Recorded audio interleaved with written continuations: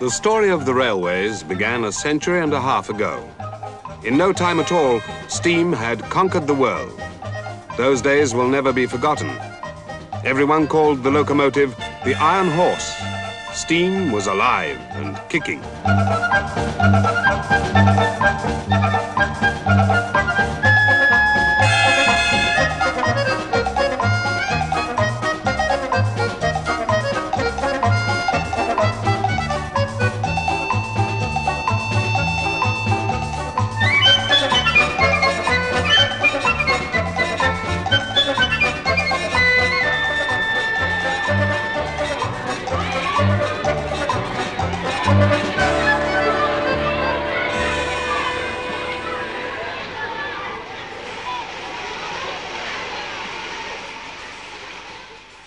The railway builders were citizens of the world. As their inventions took shape, mercifully they could never have foreseen the end. Their creations seemed everlasting symbols of power. Great locomotives became famous as the heroes of myth and legend, and were so named. King Arthur, Nelson, Columbine, the Flying Scot. Now they are becoming a legend themselves. As the age of steam passes, its tumultuous vision fades.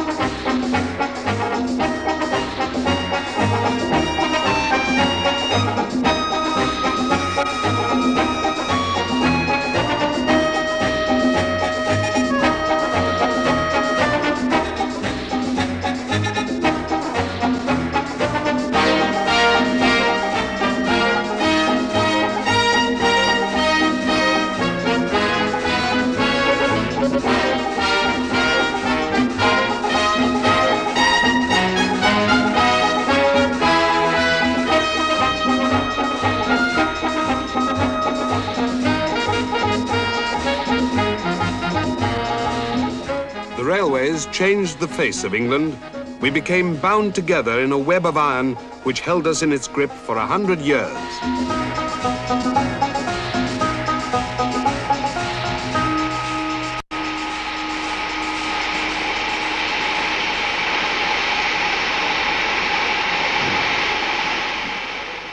Britain's railways were built by giants. Richard Trevethick, engine maker and pioneer before his time.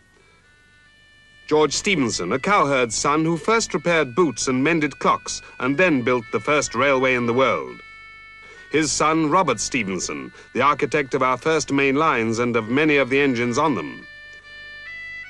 Isombard Kingdom Brunel, engineer and visionary who gave his life to forging a railway west from London. And George Hudson, the king of speculators, whose schemes, half sense, half fantasy, ruined thousands who shared his lust for railway gold. The story of steam is the story of men like these. Their inventions and their will helped Britain to master the Industrial Revolution. But it was a mastery achieved by passion as well as by power.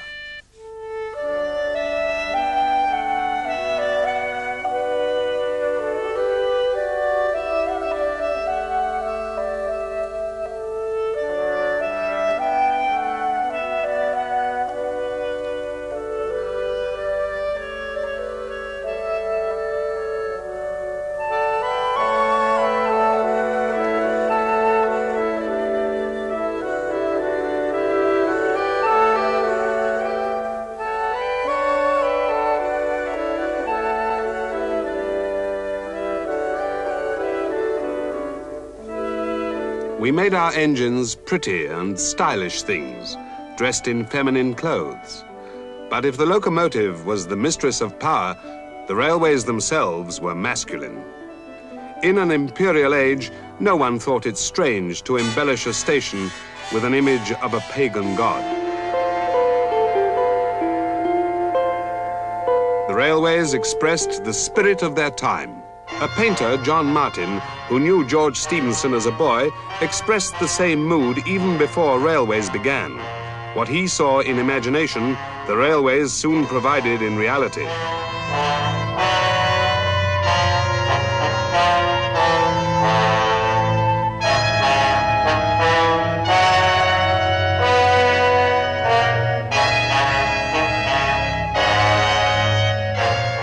They broke like a thunderstorm over an England which had changed little since the days of Shakespeare. The railways began with coal, which used to be carried in chaldron wagons hauled by man or horse to the nearest rivers and the sea. After the invention of the stationary steam engine, steam was put on wheels, and the first locomotives appeared around the pits and mines. Yet few people understood what was happening, and when in 1808 Trevethick built a circular railway behind a fence close to where Euston Station is, no one thought much about it. But meanwhile, the north of England had become an industrial centre. By the second half of the 18th century, the country round Newcastle was thriving on its coal, wagonways, and access to the sea. The railways were made in provincial England and left their mark there. As early as 1726, a local mason in County Durham built one of the world's finest dry stone bridges to carry a wagonway from a nearby mine. His arch spanned 100 feet and still stands as proudly as any cathedral. On the Northumbrian coast, along the Tyne and Tees, they built massive wooden platforms called staithes, which stood high above the ships. From these, the coal poured directly from the wagons to the ships below. These staithes are still built on the same coast, and the old chaldron wagons, which were invented before steam existed, are still in use here and there.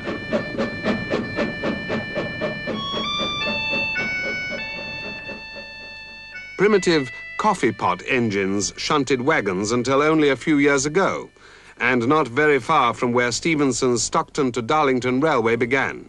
Steam was built to last, and so it did. It has clung tenaciously to some of the oldest railways in Britain.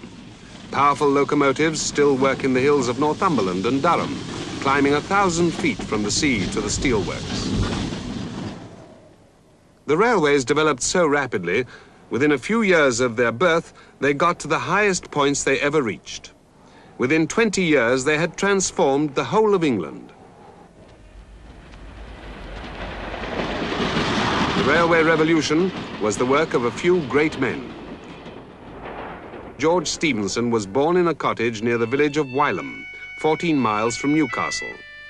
But by 1813, two pioneers, William Hedley and Timothy Hackworth, had developed the locomotive into a machine with a practical use. Hackworth also lived at Wylam, and the Wylam Dilly and the Puffing Billy became the first locomotives to achieve fame. Seeing machines such as these, George Stephenson was the first young boy to want to be an engine driver. Soon he was building engines for the mines. Stephenson took the locomotive as he found it, and with the latest skills developed by smithies and foundrymen, made the thing work better. He built this locomotive for a colliery in 1822. It was still working in 1912. But at the time, there was nothing one could yet call a railway. "I will do something in the course of time," Stephenson said, "which will astonish all England." There is little in the Black Country west of Darlington to suggest the great events that followed. A few crumbling bridges and embankments, some square stones which were used for railway sleepers. A line of houses on a ridge with an arch in the wall where a winding engine house used to be. A few railway cottages, and beyond a stone shed like a chapel where locomotives were built for Stephenson's famous Stockton-Darlington line.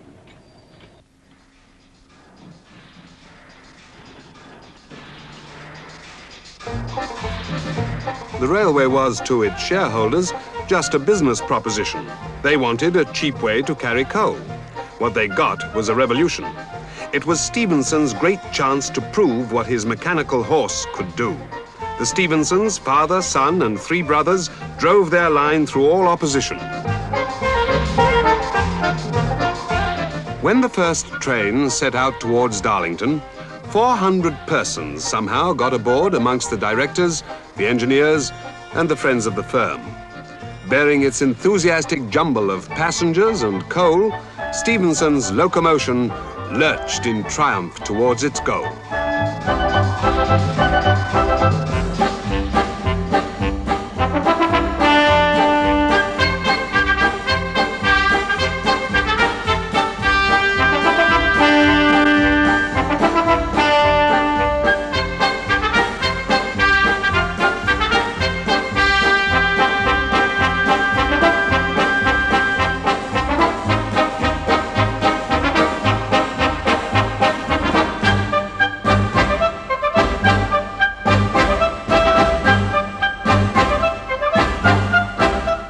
People gathered from miles around to see the incredible come true. The crowds at Darlington had been gathering since daybreak. 10 or 12,000 people were said to be there. At 12 noon, and a little late, Stephenson and the locomotion steamed into Darlington. It was the 27th of September, 1825. Overnight, Darlington had become a railway town. George Stephenson was now a hero. Two great cities turned to him for aid, Liverpool with its trade to America and Manchester with its factories. The only hope was steam. They held a competition with a prize of £500 for an improved locomotive which consumed less smoke and made more speed. There were 5 entries: the 1-horsepower Cyclopede, the Perseverance by Timothy Burstall, the Sanspareil by Timothy Hackworth, the Novelty by Braithwaite and Ericsson, and the winner, the Rocket by George and Robert Stephenson. George Stephenson seized his new opportunity. It was his skill and persistence, and this alone, which found the ways and means to build the cuttings, tunnels, viaducts, and the 63 bridges which brought Liverpool and Manchester together.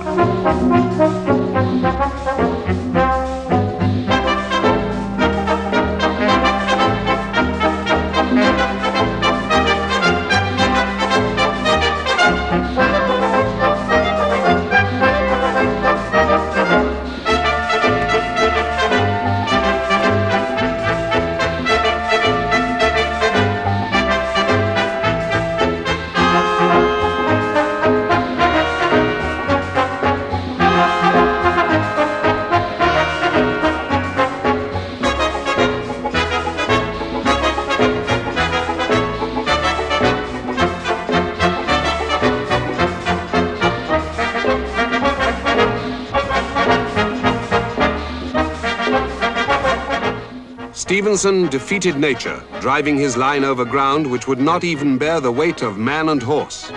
He defeated the violent opposition of landowners, the canals, and the stagecoach men.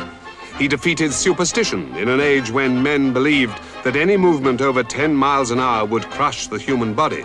Stephenson knew better and completed the line in 4 years.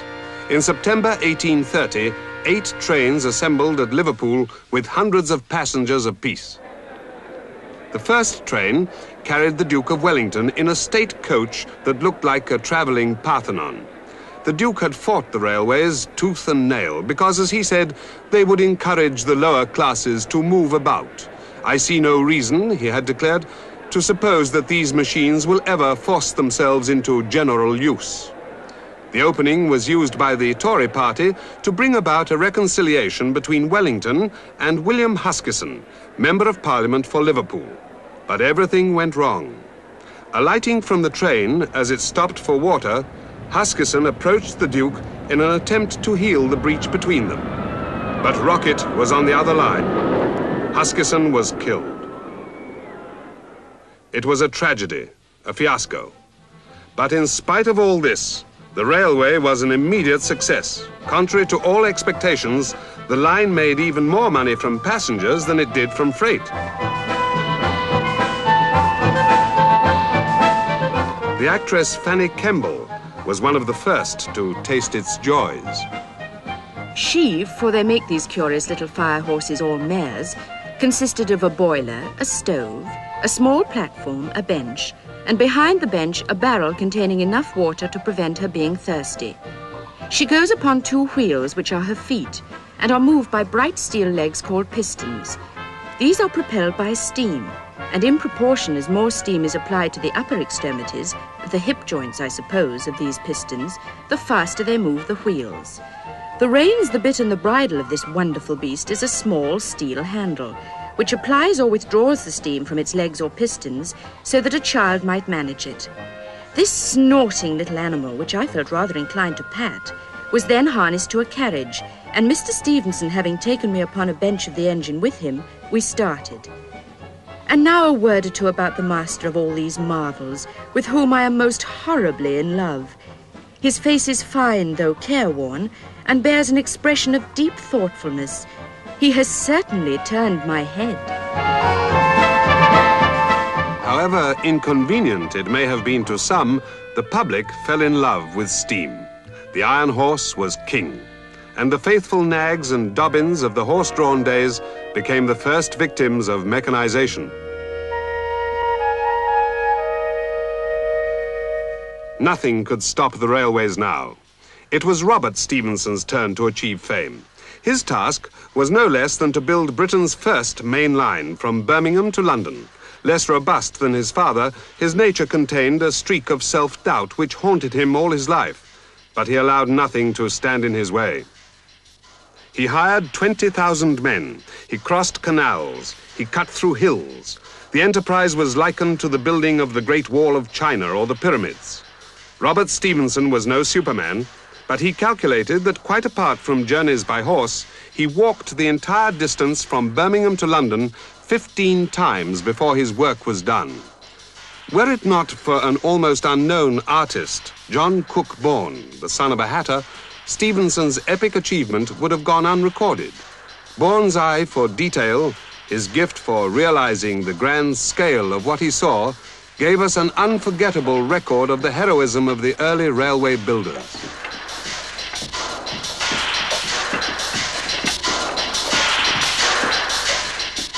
In London, the upheaval began at Camden Town. To Charles Dickens, it seemed as though an earthquake had hit the town. Traces of its course, he wrote, were visible on every side.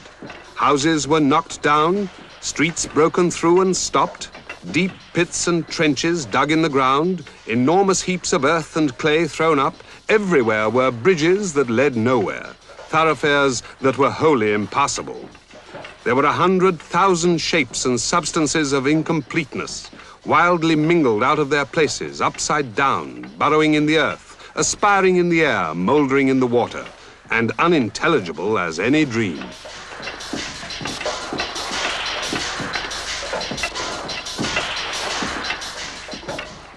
The great cutting at Tring was yet another example of nature disemboweled. The navvies refused to accept any methods which might have improved their safety, but cut their pay. Great barrows of earth were hauled up by precarious planks, by ropes and pulleys worked by horses. If a horse stumbled or stopped, the barrow plunged backwards on top of the man who held its shafts. He had no choice but to leap clear or else be crushed. Everything about the first railways was ruthless and dangerous.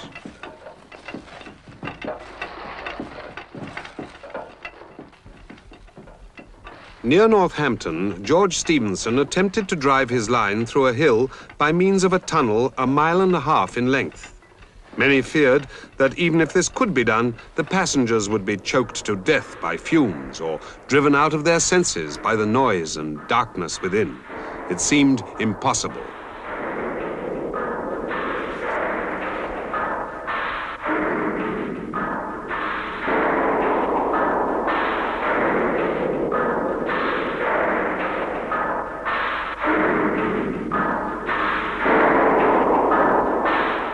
The center of the hill was a mass of quicksand. Disaster faced Stephenson as contractor after contractor fell ill and threw up the job. The directors of the line panicked, but Stephenson was not to be stopped by a mountain. 1,200 men, 200 horses, and 13 pumping engines were thrown into the battle. In 19 months, the hill was sucked dry. The men who built the railways were as tough as their jobs. The aristocrats were the navvies. They were recruited from the Highlands of Scotland, from Ireland and the sea walls of Norfolk. They had built Britain's harbours and canals. They consumed 16 to 18 pounds of beef a week. They drank white beer, a fiery liquid distilled in the tunnels, and they slept 10 at a time in huts of turf beside the line. People likened them to the mercenary armies that followed Napoleon over Europe. They used odd names like the Duke of Wellington, Catsmeat, Mary Ann, and Happy Jack. And these were the only names they would answer to. They were paid 2 shillings and 6pence a day.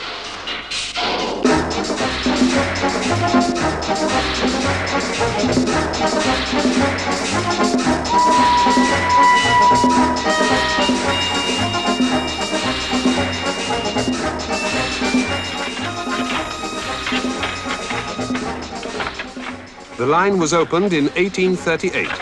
It was the end of feudal England.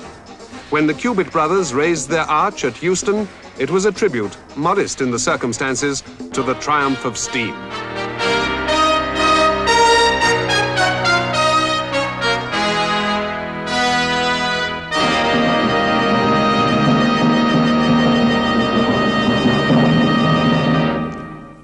The Euston Arch was by no means the only railway monument. Whilst Robert Stephenson was building his line to Birmingham, another, even greater work was on the move. Brunel's great broad-gauge line to Bristol. He pointed it towards America, for to Brunel, the Great Western was just the first stage of the journey to New York. He was a man of extraordinary imagination, yet he had a complete mastery of the smallest practical detail. He completed his father's tunnel under the Thames. He built our first great iron steamships. He designed the Bristol Suspension Bridge. Technical adventure appealed to Brunel. His massive bridge across the River Tamar at Saltash was the most daring of all his works. It was said of him that he could make an engineering epic, but not a sonnet. His career was always the centre of controversy, and few civil servants or bureaucrats would dare employ him now. He was the most vivid and flamboyant of all the apostles of steam, and it was characteristic of him that, sick and near the end of his life, he was drawn across his bridge on a truck on its opening day.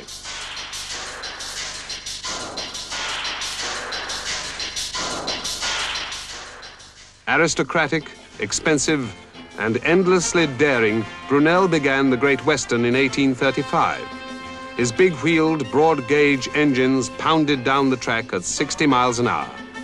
It was often the fastest railway in the world. It cost £6.5 million and opened up the West in style.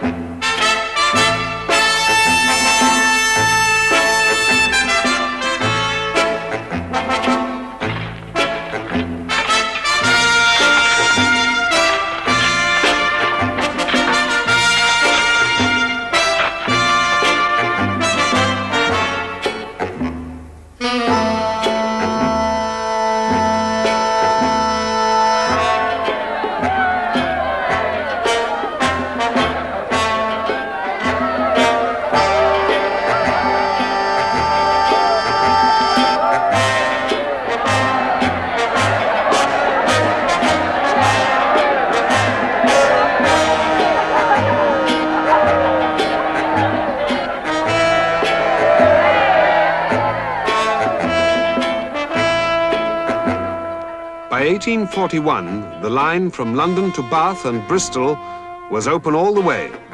Britain became a railway land.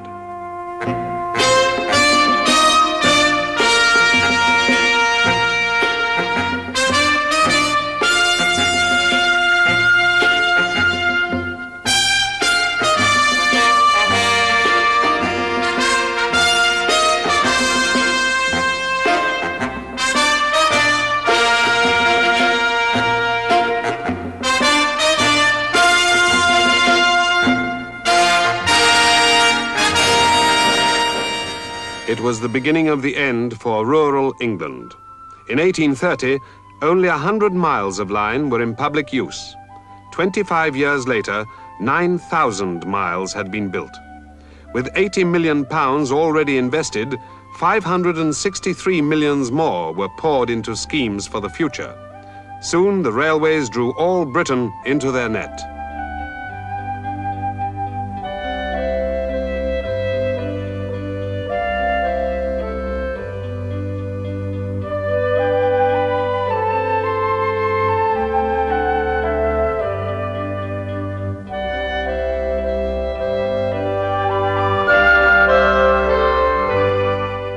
The railways were planned so as to keep the works of man in harmony with nature.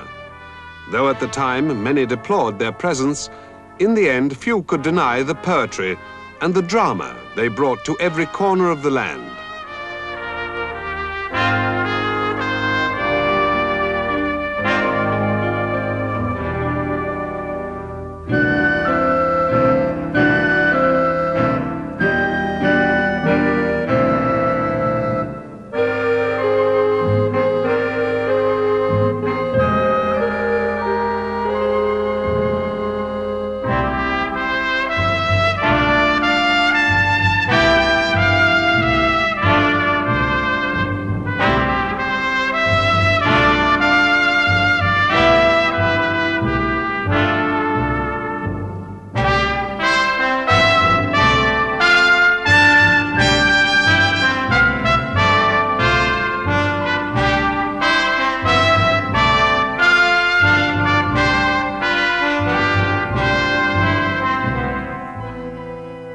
The great cities of Britain were being changed too. At Newcastle, where Robert Stephenson built locomotives for the world, his great iron bridge straddled the River Tyne like a giant. The railways were likened to a magician's wand. The locomotive, it was said, gave a new celerity to time. It virtually reduced England to a sixth of its size. It energized punctuality, discipline, and attention, and proved a moral teacher by influence of its example.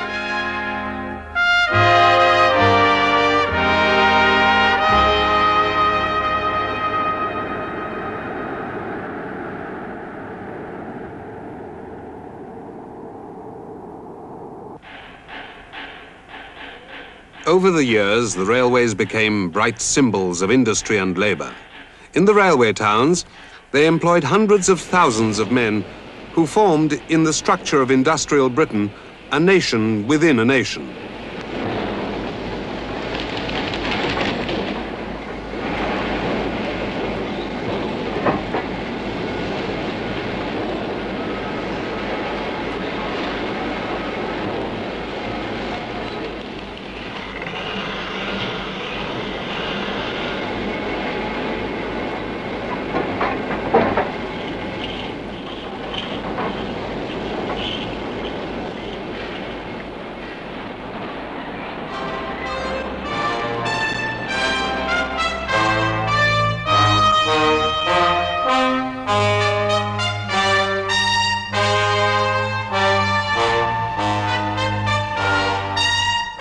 The public relished the brave spirit of steam.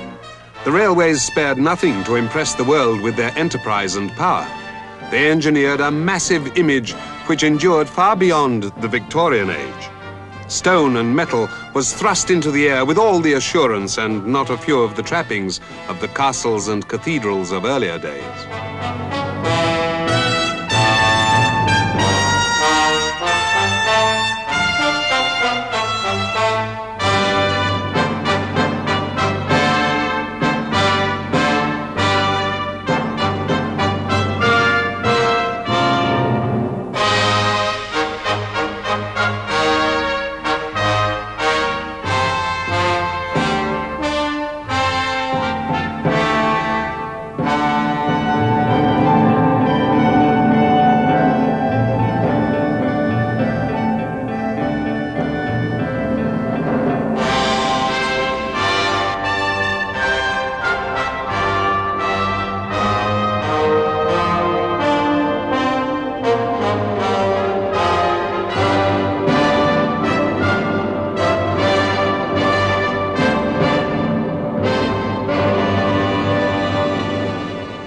dignified temples of steam did not inhibit the romance of travel, the Duke of Wellington had been wrong again. People loved the railways.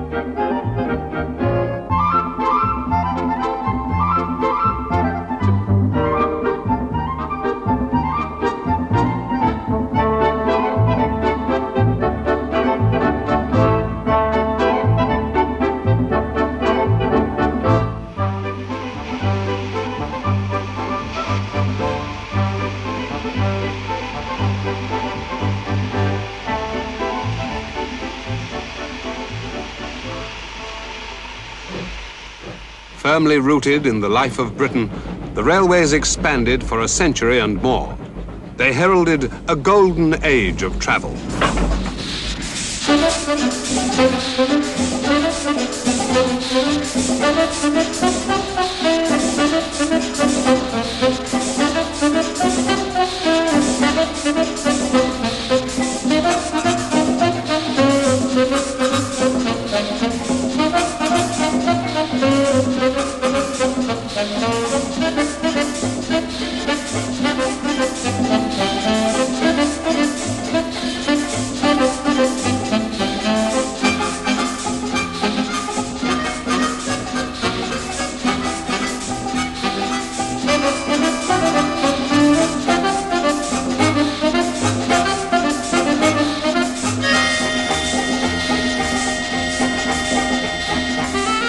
Alexander Anderson, poet and platelayer, got to the heart of it when he wrote, "Hurrah for the mighty engine as he bounds along his track. Hurrah for the life that is in him and his breath so thick and black. And hurrah for our fellows who in their need could fashion a thing like him, with a heart of fire and a soul of steel and a Samson in every limb."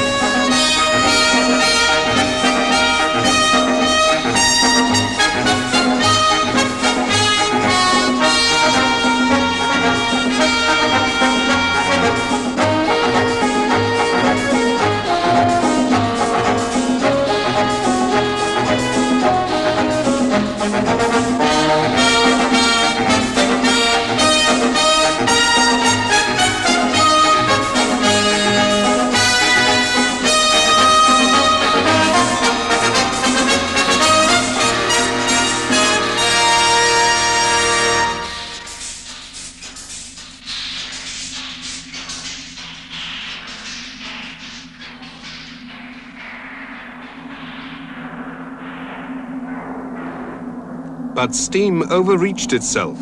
The world moved on, and steam paid little heed to change. In the kingdom of the railways, diesel and electric have usurped the throne. The glory of steam is played out, finished, gone.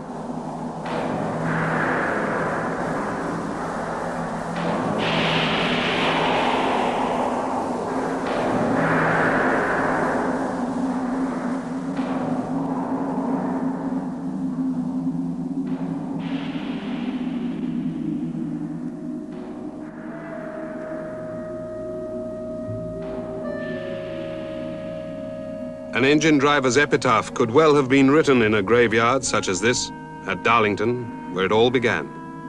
My engine now is cold and still. No water does my boiler fill. My coke affords its flame no more. My days of usefulness are o'er. My wheels deny their noted speed. No more my guiding hand they need. My whistle, it has lost its tone. Its shrill and thrilling sound is gone. My valves are now thrown open wide. My flanges all refuse to glide. No more I feel each urging breath. My steam is now condensed in death. Life's railway o'er, each station past. At death I'm stopped, and rest at last. They had pretty names, Jupiter and Jove, Columbine, John Bull, and the Lady of the Lake. What now of the illustrious names of George Stephenson, Robert Stephenson, Isombard Kingdom Brunel, the men who made steam great? Were they still alive, they would not stop now. For to understand and to master change was their common goal. It was George Stephenson who started here at Darlington and said, "I will do something in the coming time that will astonish all England."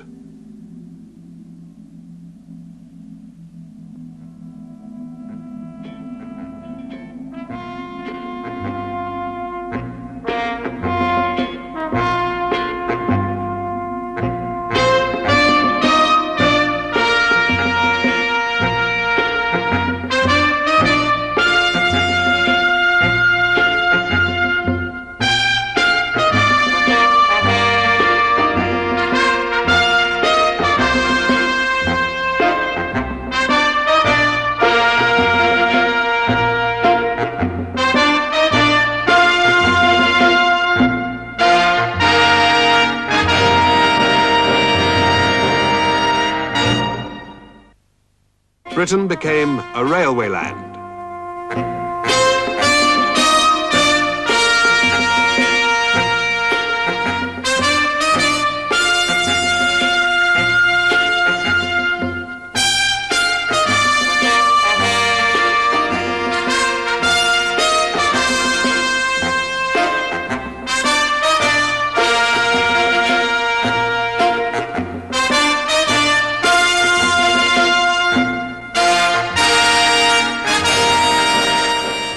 It was the beginning of the end for rural England. In 1830, only 100 miles of line were in public use. 25 years later, 9,000 miles had been built. With £80 million already invested, 563 millions more were poured into schemes for the future. Soon the railways drew all Britain into their net.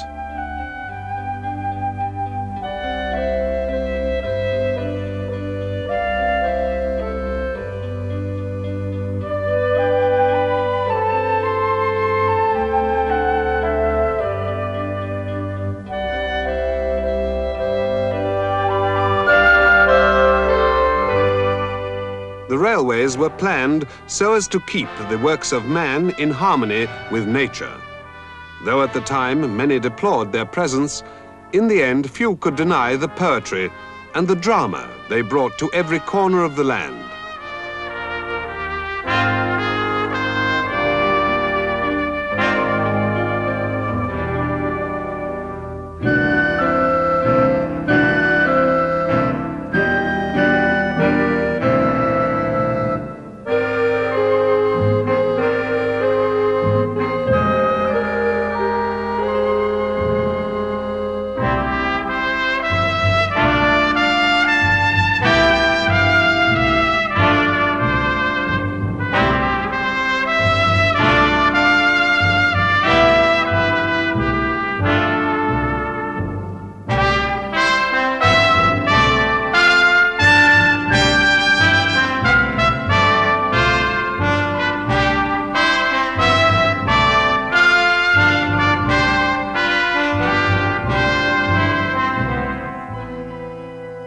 great cities of Britain were being changed too.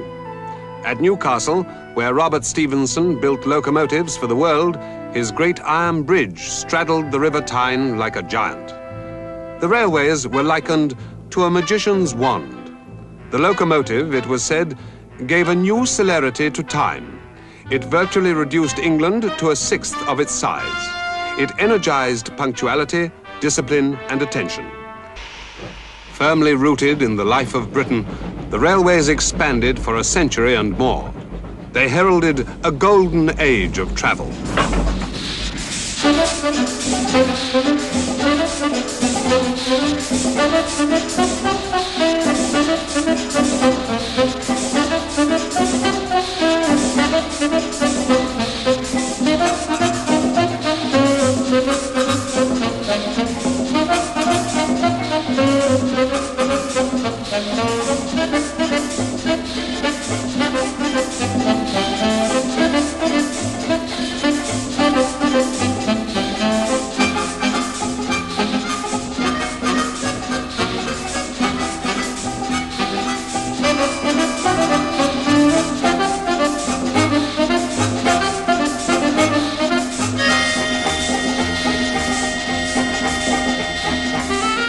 Alexander Anderson, poet and platelayer, got to the heart of it when he wrote, "Hurrah for the mighty engine as he bounds along his track.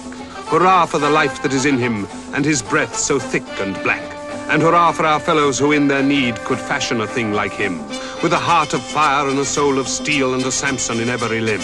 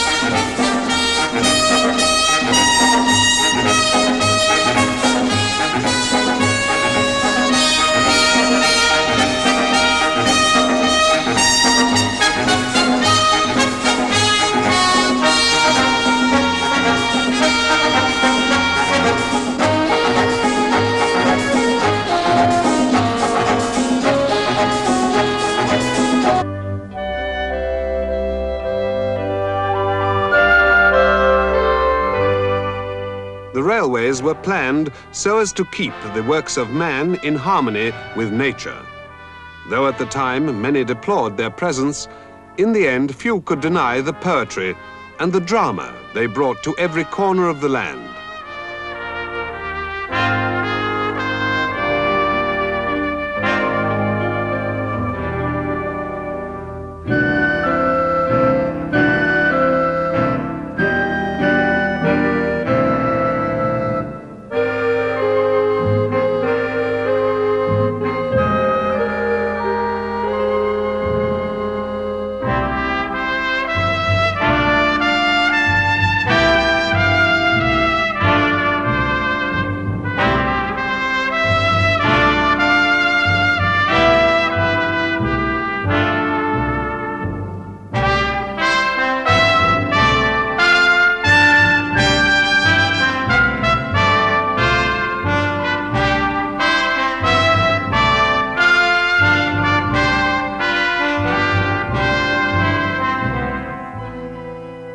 The great cities of Britain were being changed too. At Newcastle, where Robert Stephenson built locomotives for the world, his great iron bridge straddled the River Tyne like a giant. The railways were likened to a magician's wand. The locomotive, it was said, gave a new celerity to time. It virtually reduced England to a sixth of its size. It energized punctuality, discipline, and attention, and proved a moral teacher by influence of its example.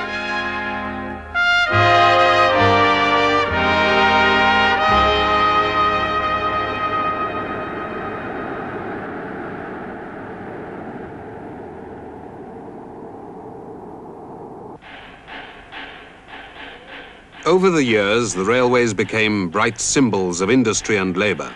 In the railway towns, they employed hundreds of thousands of men who formed, in the structure of industrial Britain, a nation within a nation.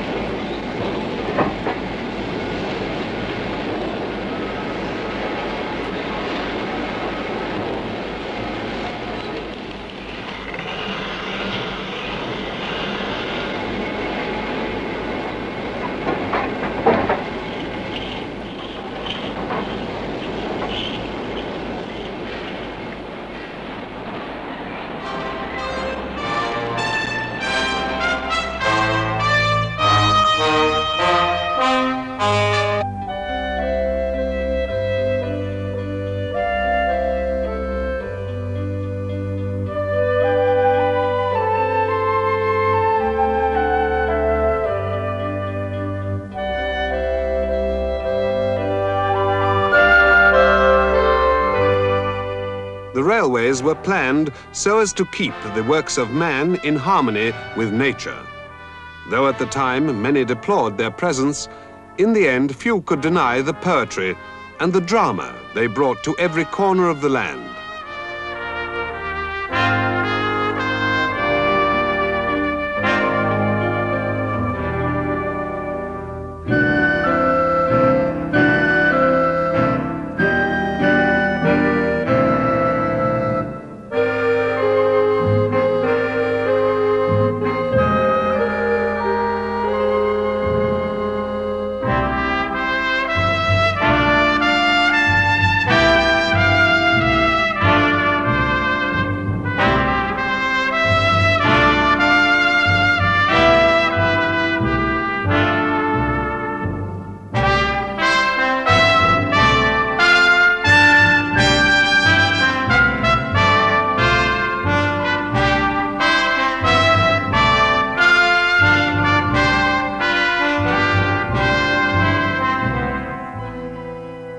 The great cities of Britain were being changed too. At Newcastle, where Robert Stephenson built locomotives for the world, his great iron bridge straddled the River Tyne like a giant. The railways were likened to a magician's wand. The locomotive, it was said, gave a new celerity to time. It virtually reduced England to a sixth of its size. It energized punctuality, discipline, and attention, and proved a moral teacher by influence of its example.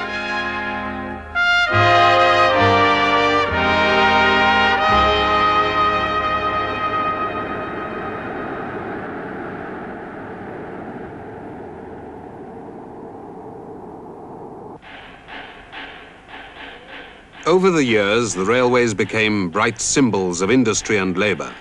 In the railway towns, they employed hundreds of thousands of men who formed, in the structure of industrial Britain, a nation within a nation.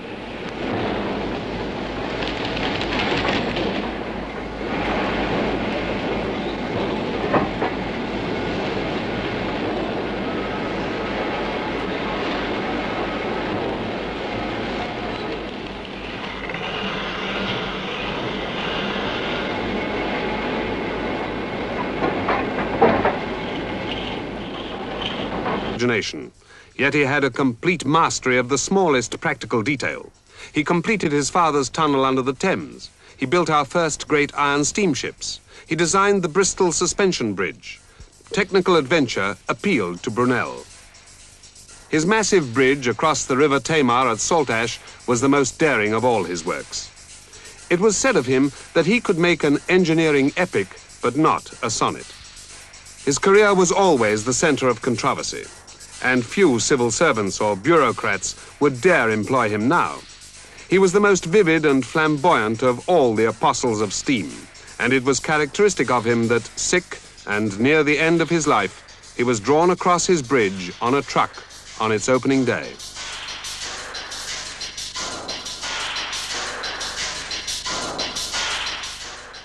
Aristocratic, expensive, and endlessly daring, Brunel began the Great Western in 1835. His big-wheeled, broad-gauge engines pounded down the track at 60 miles an hour. It was often the fastest railway in the world. It cost £6.5 million and opened up the West in style.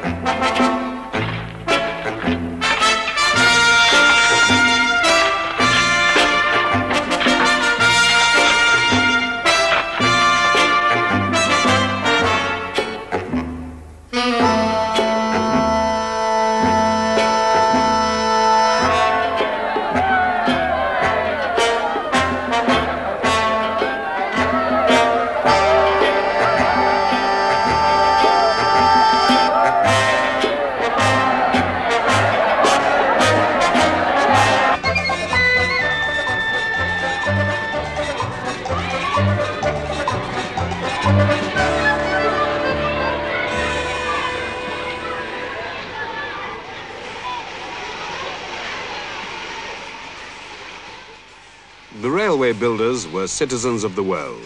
As their inventions took shape, mercifully they could never have foreseen the end.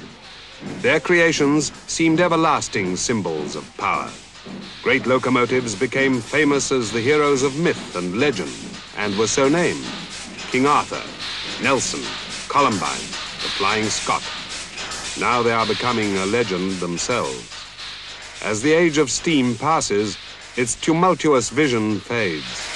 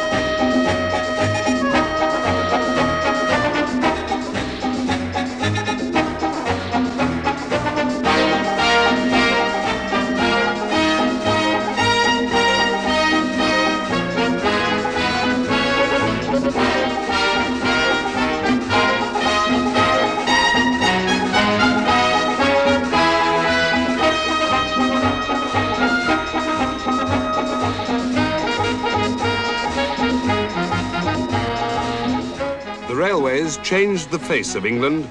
We became bound together in a web of iron which held us in its grip for 100 years.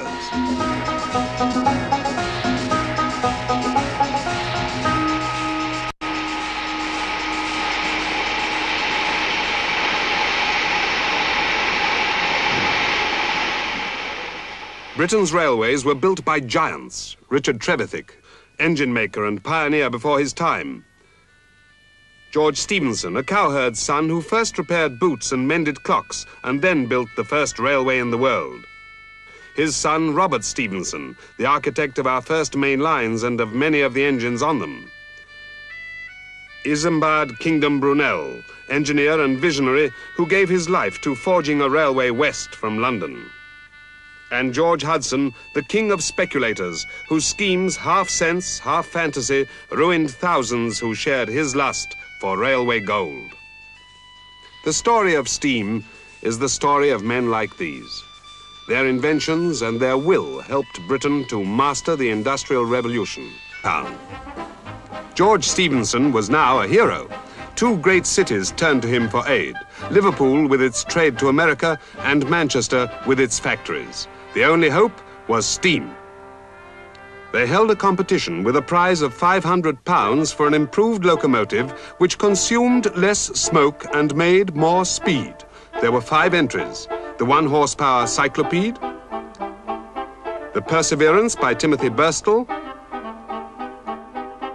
the Sanspareil by Timothy Hackworth,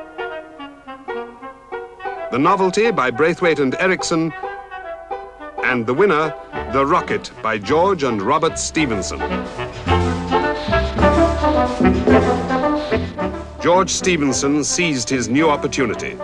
It was his skill and persistence, and this alone, which found the ways and means to build the cuttings, tunnels, viaducts, and the 63 bridges which brought Liverpool and Manchester together.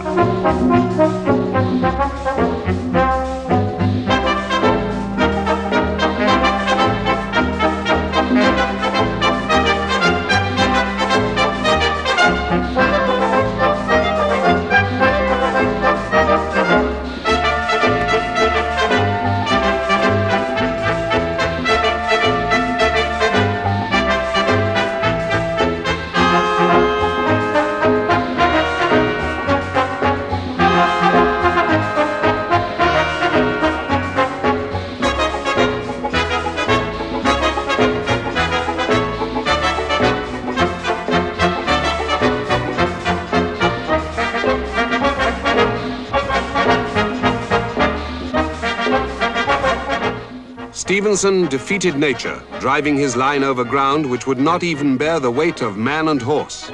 He defeated the violent opposition of landowners, the canals, and the stagecoach men. He defeated superstition in an age when men believed that any movement over 10 miles an hour would crush the human body. Stephenson knew better and completed the line in 4 years. In September 1830, 8 trains assembled at Liverpool with hundreds of passengers apiece. The first train carried the Duke of Wellington in a state coach that looked like a travelling Parthenon. The Duke had fought the railways tooth and nail because, as he said, they would encourage the lower classes to move about. I see no reason, he had declared, to suppose that these machines will ever force themselves into general use. The opening was used by the Tory party to bring about a reconciliation between Wellington and William Huskisson, Member of Parliament for Liverpool. But everything went wrong.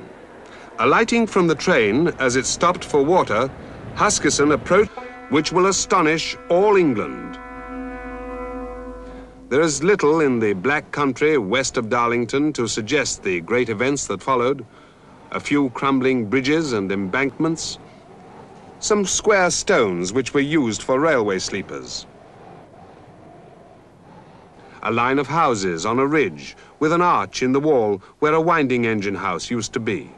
A few railway cottages, and beyond a stone shed like a chapel where locomotives were built for Stephenson's famous Stockton-Darlington line.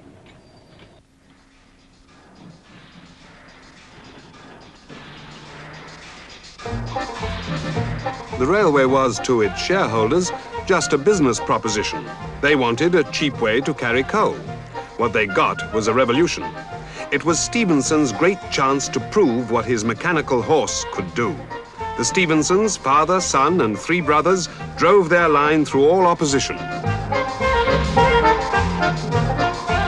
When the first train set out towards Darlington, 400 persons somehow got aboard amongst the directors, the engineers, and the friends of the firm.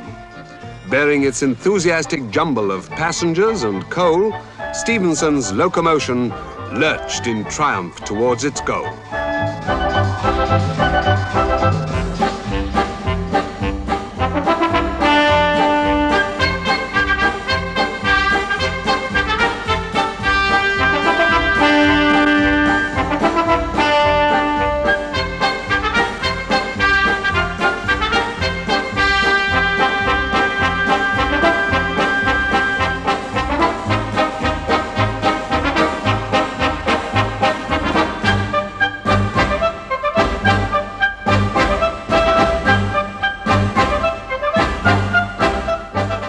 gathered from miles around to see the incredible come true. The crowds at Darlington had been gathering since daybreak. 10 or 12,000 people were said to be there. At 12 noon, and a little late, Stephenson and the locomotion steamed into Darlington. It was the 27th of September, 1825. Overnight, Darlington had become a railway town. George Stephenson was now a hero.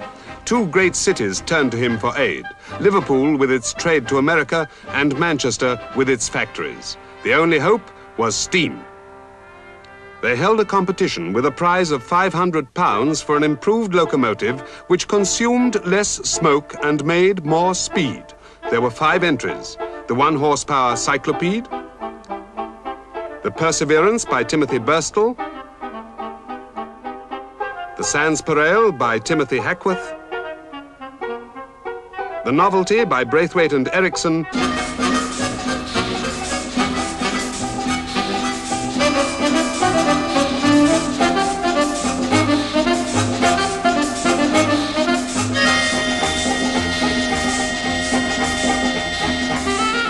Alexander Anderson, poet and platelayer, got to the heart of it when he wrote, "Hurrah for the mighty engine as he bounds along his track. Hurrah for the life that is in him and his breath so thick and black. And hurrah for our fellows who in their need could fashion a thing like him, with a heart of fire and a soul of steel and a Samson in every limb."